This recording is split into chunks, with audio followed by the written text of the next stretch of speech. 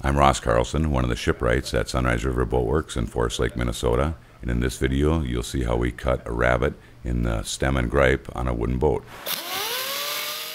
Here we have a 1955 Chris Craft 26-foot Continental, hull number 1. We've done a complete restoration on it. We've replaced all the bottom frames, a section of the stem, and also the gripe. And in this video where you're going to see how we cut the rabbets in for this area, traditionally it's done with a mallet and a chisel, probably a whole day's worth of work, but we've kind of come up with a way that's a little faster and a little less labor intensive.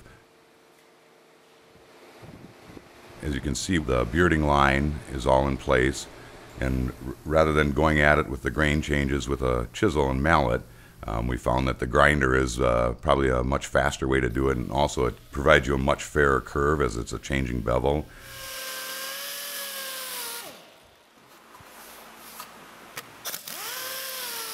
We're shooting for a 1/2-inch depth, as that's what the bottom planking is going to be. I'll begin by cutting the bottom of the rabbet to match the hull planking, and I'll get that faired through, and I'll do the rolling bevel on it at the same time.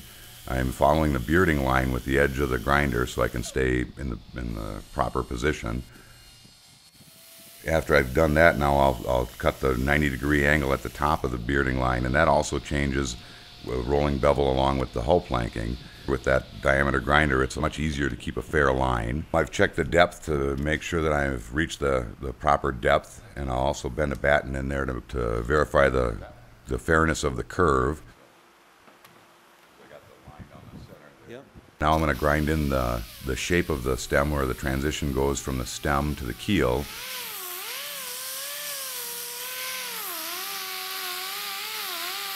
And then again, that's also a rolling bevel, and far easier with the grinding disc than it is with a block plane, which is the traditional method.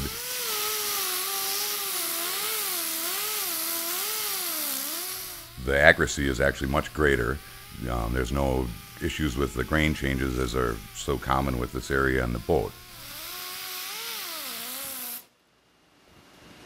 So now you've seen how we cut rabbets at Sunrise River Boatworks.